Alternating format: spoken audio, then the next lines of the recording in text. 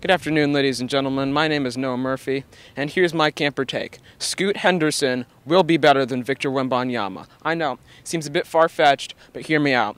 Wembanyama's shooting is a little bit exaggerated.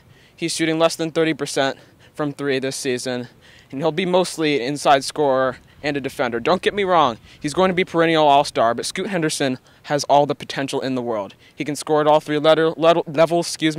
He's a plus defender. He's an amazing shooter. He's very athletic. I think he'll end up to be a Hall of Famer in this league. I'm Noah Murphy, and that's my take.